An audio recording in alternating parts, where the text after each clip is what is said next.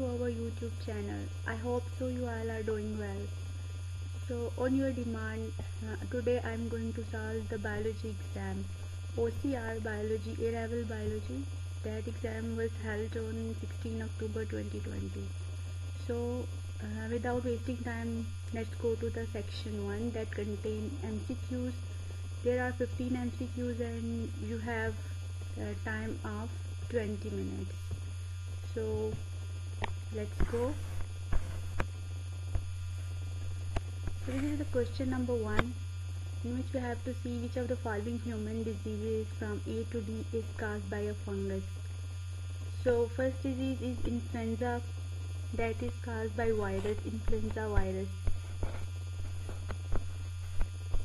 Second, malaria, it is caused by protist and plasmodium is its species. And tuberculosis is caused by mycobacterium, as you know that.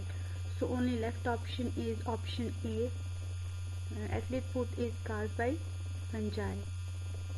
So this is the right option. Now let's move to the next question. Which of the following plant disease from A to D is caused by pathogen from kingdom Protoctista? So look at the disease. Diseases 1 by 1. Black sigatoka in banana is caused by fungi. So this wouldn't be our correct option. Ring rot in tomato is caused by clavibacter. So again this is not our correct option. Tobacco mosaic disease is caused by tobacco mosaic virus. So again this is not our correct option. So tomato late blight is caused by protist, and that protist is P. infestant. So our correct option now is option number D. So now let's move to the next question. Question number 3. Which of the following statements from A to D is not true? Keep in mind that we have to guess the statement that is not correct about RBCs. First option, RBCs are produced from stem cells, so it is correct. So this is true option, this is not correct option, just because RBCs are really made from stem cells.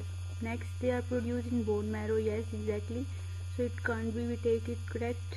So RBCs are specialized cells, exactly, RBCs are specialized cells. They have function in transportation of oxygen to every cell of the body. So the correct option is they undergo mitosis.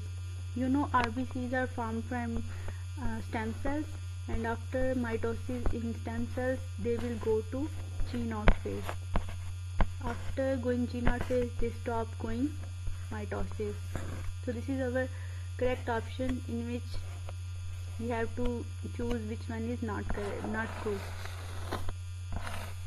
Let's see question number 4 and 5, and this is a diagram of human blood.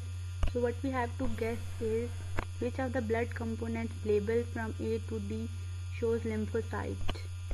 So you can see that these small cells are RBCs, and this is a parasite, and this one must be some infected blood cell. And you know that this D option is lymphocyte. Why? Its chromatin material is stained dark, that is spherical, and you know that lymphocytes stain dark black color, so its size is also matching to lymphocyte, and also it has a spherical nucleus. So we will choose option D as lymphocyte. So next question is, which of the following statement is evidence that trypanosoma is eukaryote? What is trypanosoma? The cell label E shows parasite called trypanosoma. So which of the following statement is evidence that trypanosoma is eukaryote? What is eukaryote? The cell that contains nucleus with membrane. So we have to see that which characteristics are showing that trypanosoma is eukaryote. Option number 1, yes, trypanosoma have nucleus. It is also showing that it is eukaryote, and its cell is similar to the blood cells. That is also exactly correct. So, and third is they contain flagella. Exactly, trypanosoma contain flagella. but first two options are showing that trypanosoma is eukaryote. First, it do have nucleus. Second, it do have similar size to the blood cells. Just because prokaryotes do have smaller sizes. So which option we gonna choose? Option 1 and 2, that is in B. So B would be our correct option. So now we have to do question number 6. Plants can produce a variety of chemicals in response to pathogen. Which of the following from A to D is produced by plants in response to pathogens? Whenever pathogens attack on plants, plants also do produce some chemicals like phenol, like cyanide, and some kind of antibacterial compounds to attack on the pathogen so that they can stay safe. So the option A would be the correct. Why? Because antibodies are produced in animals. Ethylene is a fruit ripening hormone, and penicillin is produced in fungus. So that's why which option is correct? Option A. So let's go to question number 7.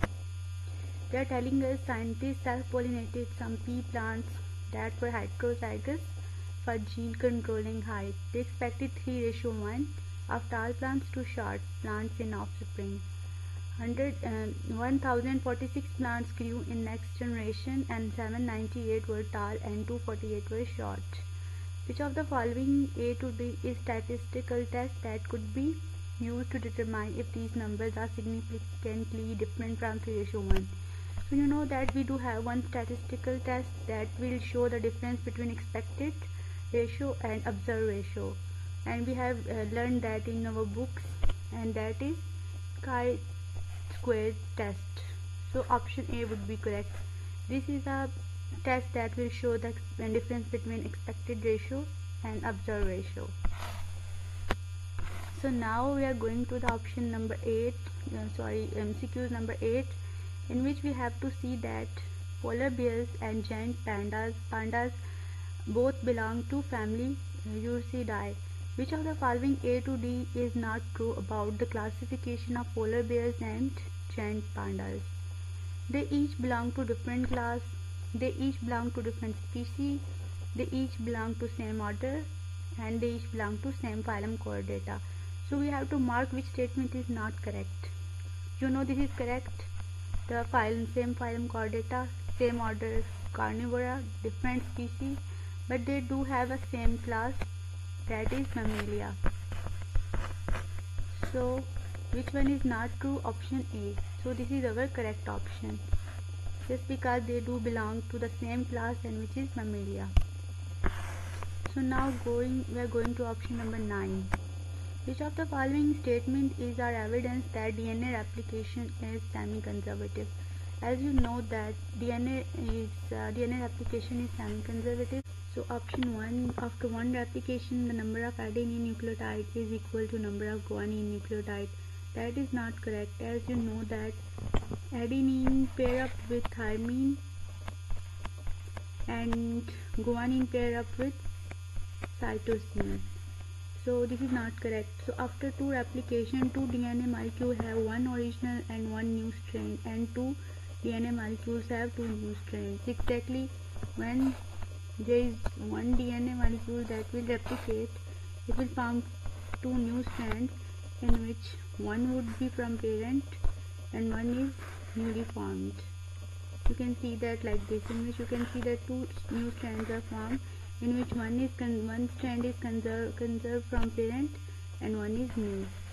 Now look at third statement. After 3 replication there are 8 DNA molecules, only 2 of which have strands from the original DNA. Now you know that before replication the DNA strands will be unwound. So let's look at the diagram. There would be formed 8 next strands. You can see that after first replication there would be 2 DNA molecules, in which one strand is from parent. After second there would be 4 DNA strand molecules, in which there are 2 strands that do not have parent DNA and 2 do have parent DNA. And in third replication you can see that 8 DNA molecules are formed, in which only 2 strands two DNA molecules have parent strands. So now which option will we have to choose is option number C, 2 and 3 only. So correct option would be C. So next question is question number 10. Which of the following reaction from A to D describe the conversion of polymer to the monomer? So let's see, where is the polymer? This fatty acid and glycerol is also not polymer. Insulin is not supposed to be polymer. Maltose is also not. So starch is a polymer that is made up of monomer, like monomer of starch is glucose. So we can see that the starch hydrolysis to glucose is polymer to monomer. So which option we're gonna choose is option number D.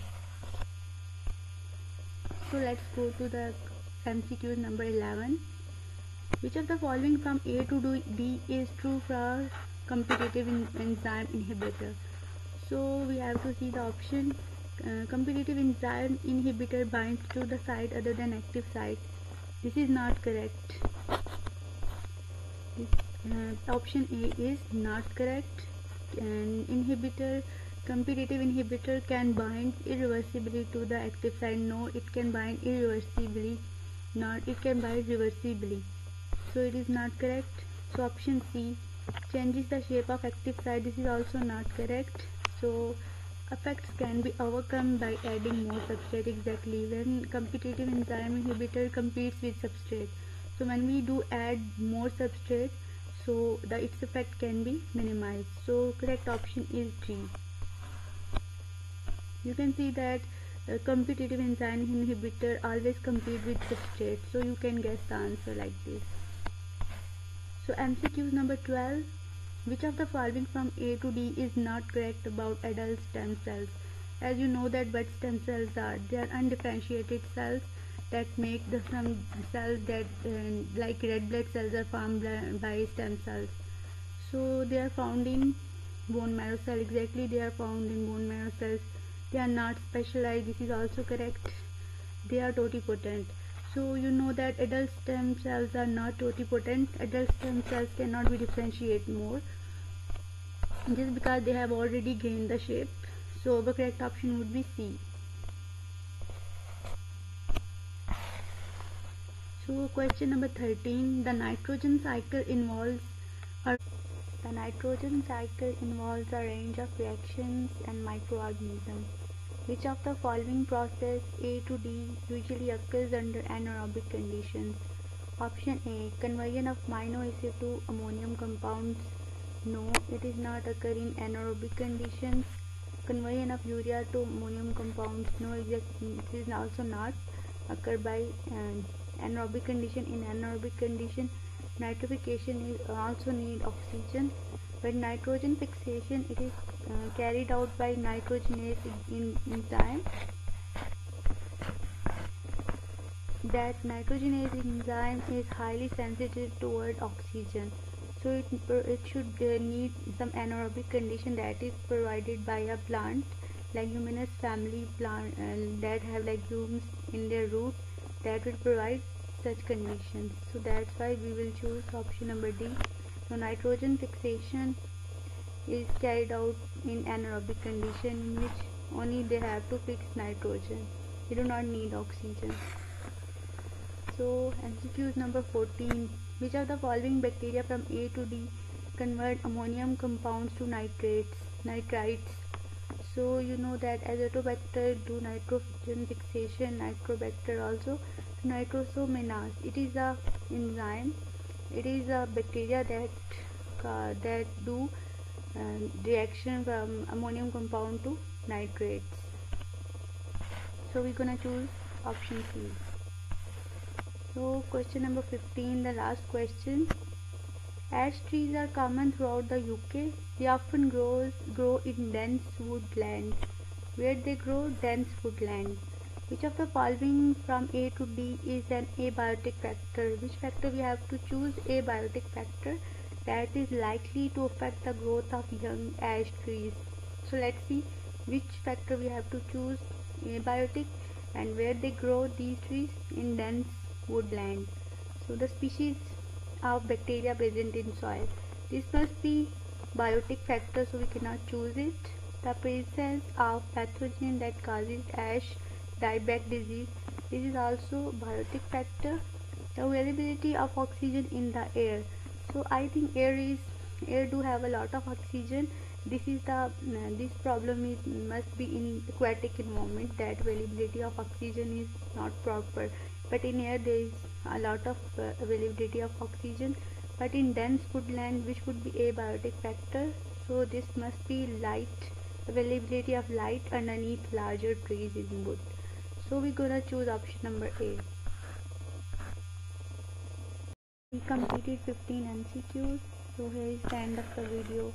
Thanks for watching. If you like the video, do subscribe and like, comment. For section B, keep watching our channel. So take care. See you in next video.